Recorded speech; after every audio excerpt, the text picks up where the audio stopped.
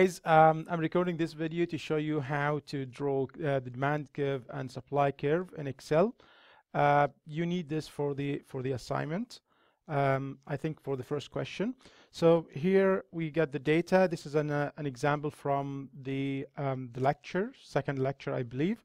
We have data for the prices, the quantity demanded, and the quantity supplied. So all what we need to do here is to highlight the data we have, including the price, quantity demand, and quantity supply. And we'll go to insert, and we go to scatter with a straight line. So that's the data. That's what we have now.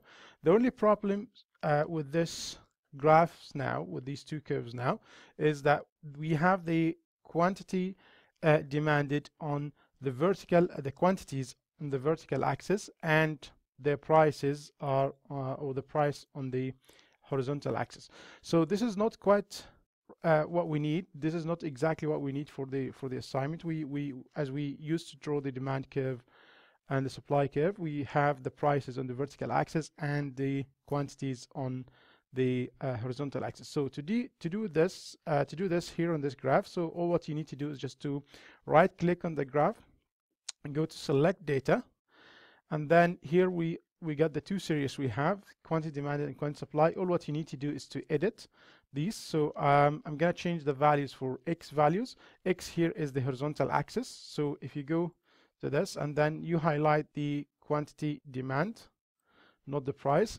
And then for the Y value, for Y values, I will highlight the prices. This is the first series. This is the demand curve. The same thing for the supply. So I'm going to go to supply, quantity supply. I'll change this. So the X values will be the quantities, and the Y values will be the prices. And okay, so exactly that's what we need to do. So you can here, of course, edit this. Say this is the demand and supply curve, so you can do any editing. So what we have here, we have the quantity supply on the quantities on the horizontal axis and the prices on the vertical axis.